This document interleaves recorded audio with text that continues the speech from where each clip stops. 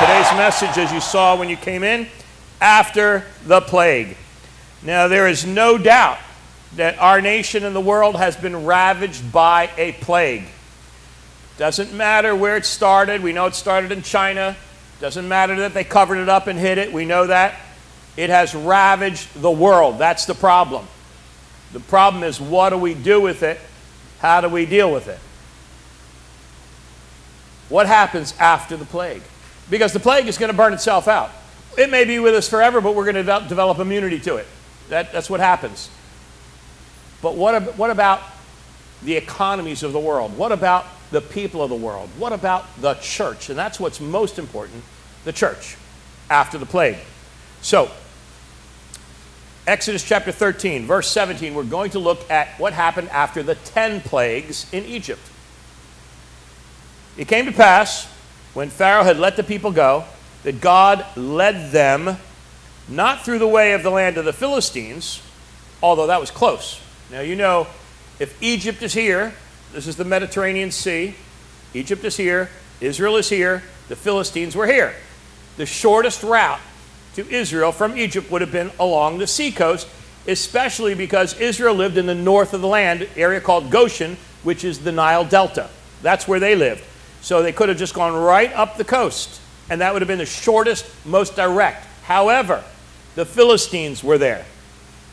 The Lord did not want to take them through the Philistines. The Philistines, as you know, I've taught before, the Philistines were descendants of the ancient Bronze Age Greeks. Warring people. We hear about Troy and the Trojan War, the Iliad, the Odyssey. They were descendants of those people. They were warlike.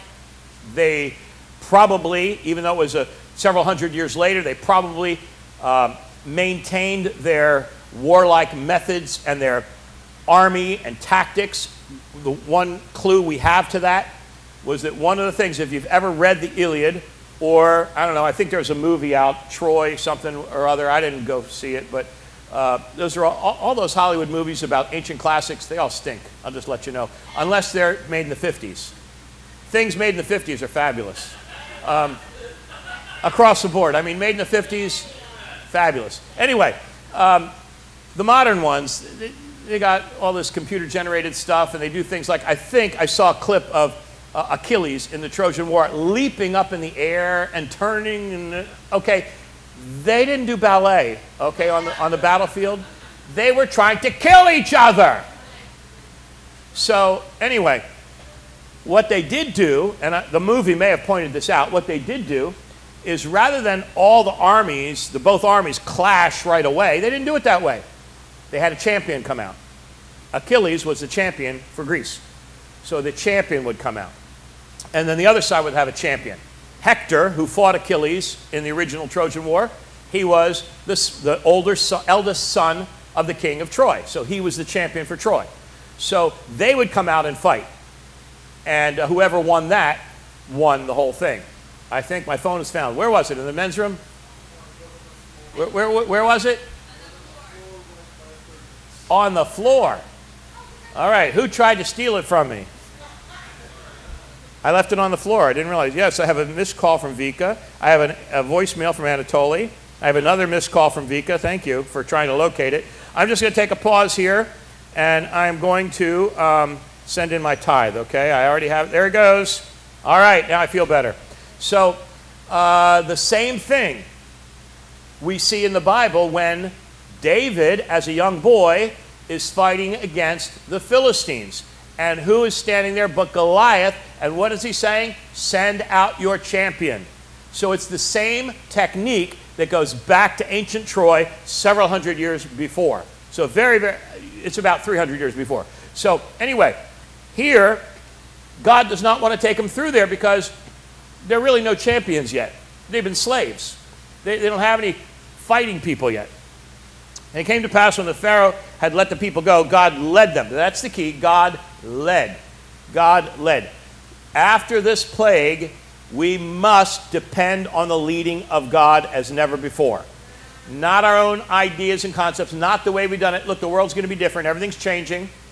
Can you believe major sports not happening yet?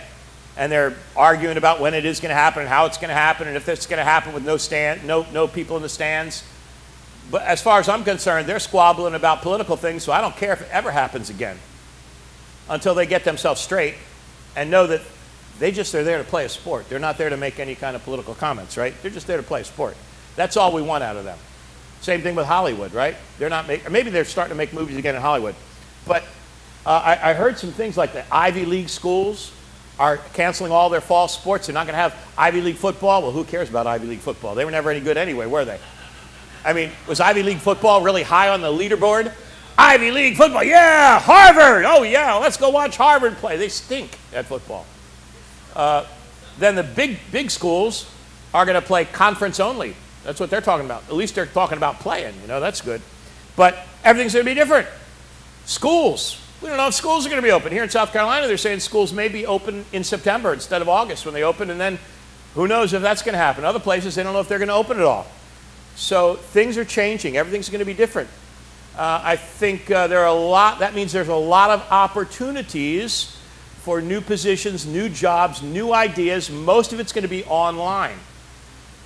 The Lord will give you, you know, do you remember back in March, and I threw out, do you remember that service when I threw out all these, you weren't here.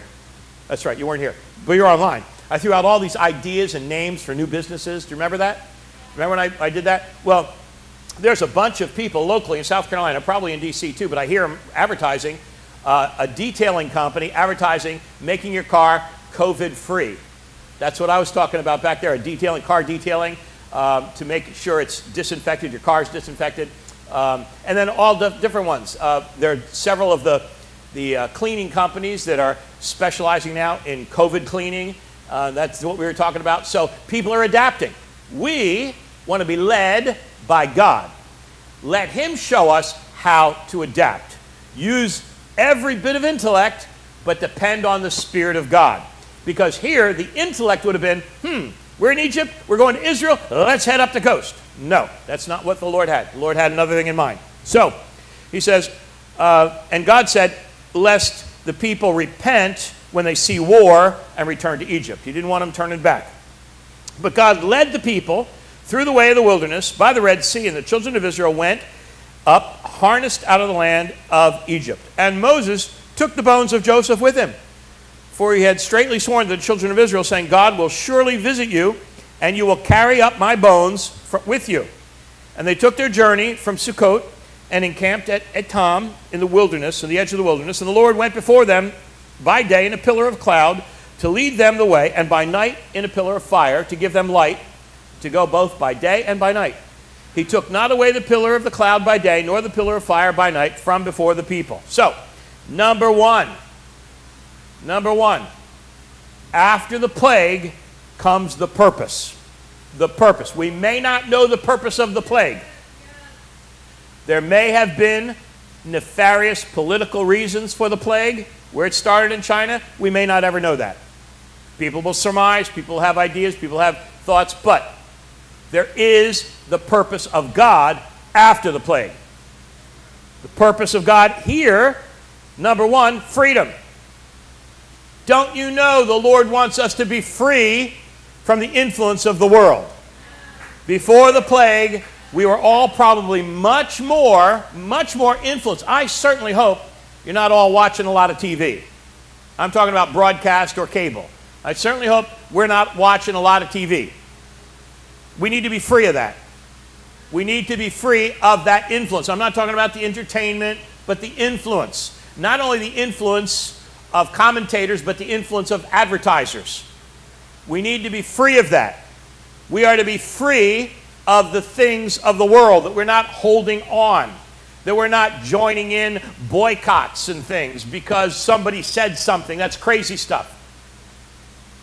We need to be free of all of that, that we can be led by God, led by the Spirit of God, not led by fashion, not led by commentary, not led by opinion, not led by the kinds of things that pass through the natural or Christian world that everybody jumps on the bandwagon. Led by God. Individuals together led by God. Not following one another, following him together. There's a big difference. We're not here to follow other people. We're here to follow Jesus together. So that we are following together, but following him, not each other. Number two, personal guidance. We see right there, after the plague, there's much more intense personal guidance. Much more intense. We are no longer going to count on the things we used to count on to make decisions for us. We are going to depend on the personal guidance of God to make our decisions. To make our decisions about ourselves and our family. To make our decisions about the church and focus and vision. Following God. He, by the Spirit, will show us, this is the way I want you to walk. He didn't let him go the easy, fastest route. And it wasn't easy, really. It looked easy because it was close, but they didn't know what would await him there. He wants us to follow him closely. It may be a little bit more difficult and circuitous, but it will pay off. There are things that we can do that we don't necessarily want to do, but that we find ourselves doing. And we might wish that there was an easier way, but don't you know you get stronger through those more difficult ways? You become more flexible, more able, and more dependent. God wants us more dependent on him, not less. More dependent on the Spirit of God, not less. The third, relationship. After the plague, there was a much closer relationship between the people of God and the God of his people. He is the God of people, not just a nefarious God somewhere out there doing his own thing. He is the God of people. We are his people. It is up to us to bridge the gap through Jesus and be much closer to him than ever before. After the plague, they saw his mighty hand. They saw his protection upon his people. We are a protected class. We are a protected people. We are under the hand, under the cloud of God. We have the blood on the lintels and doorposts of our hearts that the death angel must pass over, that the plague cannot come near us. Now, that doesn't mean we're going to go out and do anything stupid. We're not going to go to a coronavirus party. We're going to wear masks. By the way, can I joke with you, Dr. Al, today? Dr. Al, usually sits up here. In the last several services, he's sitting back there. And I figured it's because when I get exuberant, there's some spray, and the aerosol, right? The aerosol can contain the virus. But just think of it like this. It's not aerosol, it's holy water. It's holy water. The Lord gave that to me just today when I was sitting here, just for you. It's holy water. And yeah, there was a Catholic priest who was putting holy water on people with a squirt gun I think it was back in March. Sometime he was squirt gun. Don't get any ideas, okay? No squirt guns in the church. No squirt guns in the church, all right? No ideas. Yeah, the reason I know it's holy water is because, I don't perspire. You know that. I'm anointed. I don't perspire. It's just anointing. It's just the anointing just coming out.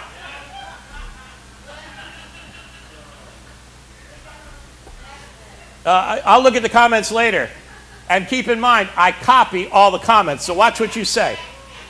I keep them all. I have a whole book full of all your comments. I may release them one day. All right, so purpose, relationship. God wants a stronger relationship with us. If you've been through something that's a breakdown, something that's been difficult, something that's been emotionally strenuous, haven't you drawn closer to God because of it? Didn't that bring you closer and you sought God? Or in the midst of it, you began to seek him like never before? Even whether it's a financial crisis or a relationship crisis or a physical crisis of sickness or disease, you seek God more. Well, he wants to have that relationship during the good times. When everything's good, he wants to have that closeness and us seeking him on a daily, regular basis. So number one, after the plague, there is purpose. We must find our purpose in God at this moment in time after the plague. Now the plague, it's on its way out. You might say, but the numbers are getting higher. It's on its way out. It's given its last gasp. It's on its way out. I see it by the Spirit. Doesn't mean to stop wearing your mask. Doesn't mean to be shaking hands. Keep using your hand sanitizer. All that stuff. We are going to overcome it as a nation and as a world. We're going to be able to live with it. But I see it passing away. Just like the plagues of Egypt had a moment in time and passed away. And that's what we're looking at today, after the plague. Purpose. Our purpose. Our purpose as individuals, our purpose as families, our purpose as the church. Number 2, Exodus 16. Go to Exodus 16 with me. Verse 1. They took their journey from Elim, and all the congregation of the children of Israel came into the wilderness of Sin, which is between Elim and Sinai, on the 15th day of the 2nd month after the departing out of the land of Egypt. So they've just been gone 2 months. And the whole congregation of the children of Israel murmured against Moses and Aaron in the wilderness. And the children of Israel said unto them, would to God we had died by the hand of the Lord in the land of Egypt. They wanted to die at one of those plagues. Imagine that. Because we sat by the flesh pots. Doesn't the King James have a way with words? Flesh pots. When was the last time you sat by a flesh pot? Now, you know, that conjures up all kinds of thoughts in my mind, a flesh pot. And I'm not just talking about pots and pans on the stove, you know. I mean, and we did eat bread to the full. For you have brought us forth into this wilderness to kill us all with hunger. So they missed a meal, and they got a little cranky, bottom line, right? And the Lord said to Moses, behold, I will rain bread from heaven for you, and the people shall go out and gather a certain rate every day, that I may prove them whether they will walk in my way or not. It shall come to pass that on the 6th day they shall prepare that which they bring in. It shall be twice as much as any other day. So, what is God doing here? Provision. It's one of the points Pastor Mary Beth made. Provision. Provision. The Lord provided every single day for 40 years. Every day for 40 years. The Sabbath, he didn't provide that day. He provided it the day before. Twice as much the day before. God keeps his calendar. He knows what day of the week it is. He knows what's going on in our lives. He provided every single day for 40 years. Bread from heaven. God provides for his people. God provides for his people. But let's say, just surmise, there's nothing in the Bible, but let's just surmise that there was a group of people who said, you know what? I'm not sure Moses really knows the way to the promised land. I know it better. Come with me. And they leave the group and go their own way, kind of like some people on our Israel trips. Go their own way. Right, Renee? I'm not saying you did, but others did. You know what I'm talking about. And do you think they would have had any manna? I don't think so. The manna fell around the camp. God ordained their camping places because the pillar of fire or the pillar of smoke or pillar of fire stopped when they were to camp. So he determined where they were to camp. He determined their resting places. So the manna fell there, not some other part of the desert. He provided every day for those called according to his purpose. The people of purpose are the people of provision. The people of purpose are the people of provision. We can trust and believe God to have something when there's nothing, as long as we're in the purpose of God. Provision. What about chapter 17? You don't have to turn. Chapter 17, they need water. They're dying of thirst. They need water. So he makes water come out of a rock. Water out of a rock. And he does that a couple of times. Another place, the water's bitter, and he has it turn sweet. throw this tree in there. It turns sweet. So each and every time, God provides what they need. Notice that when they got to a place they needed water, Mountain Dew didn't come out. Gatorade didn't come out. Coca-Cola didn't come out. What came out? Water. It's what they need, not what they want. What they need. Now, he does give us the desires of our hearts, but our heart's desires should be in line with his will for us. So, everything they needed, God provided. Everything we need. Isn't there a song? It's a hymn of the church. All I have needed, thy hand hath provided. Great is thy faithfulness, Lord, unto me. All I have needed, thy hand hath provided. Great is thy faithfulness, Lord, unto me. Provision. So it's purpose, provision. And number 3, let's go to Deuteronomy chapter 9. Deuteronomy chapter 9. In Deuteronomy chapter 9, we'll start in verse 1. Hear, O Israel, you are to pass over Jordan this day to go in to possess nations greater and mightier than you, cities great with walls up to heaven, a people great and tall, the children of the Anakim, whom you know and of whom you have heard. Who can, you say, who can stand before the children of Anak? Understand therefore this day that the Lord your God is he which goes over before you. As a consuming fire he shall destroy them. He shall bring them down before thy face. So shall you drive them out and destroy them quickly, as the Lord has said.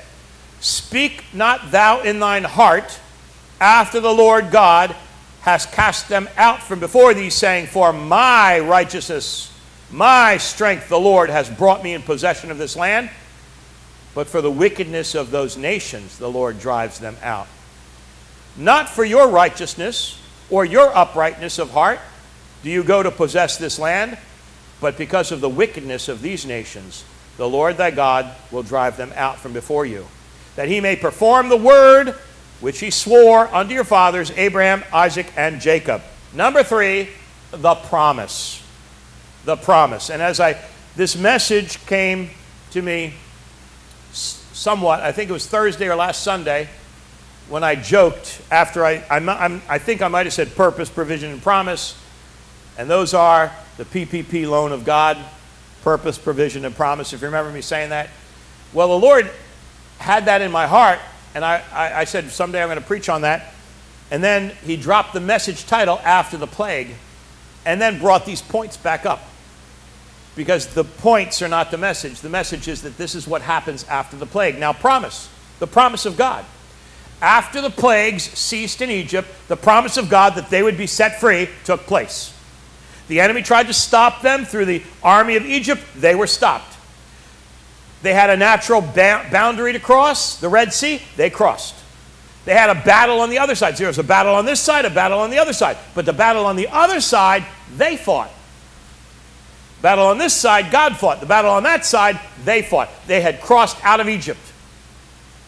There are some battles in our lives that God is going to fight for us. There are other battles he expects us to fight. But the promise is victory. The promise is triumph. And the promise is there is a land that he has selected. It may be a land of a promise of health. It may be a land of a promise of prosperity. It may be a land of a promise of holiness. We're all to be holy, but you know what I mean? Something supernatural, something where you see things and hear things that others don't see or hear, but they're revealed by the Spirit.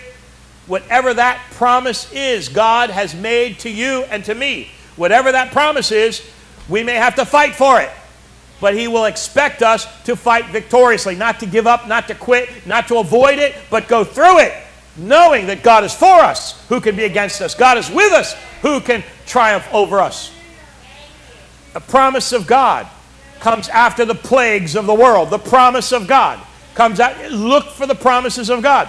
There may be promises that you've been believing for years. There may be promises you've been hoping for years that you have yet to attain. And yet now, The plague is passing. The promises are here. It is time to claim the promises of God, the promises that He has given to each and every one of us, the promise He's given to the church to win the lost, equip the saints, and touch the nations. It's time to do that. It's time for the church to rise up. It's time for the church to shine.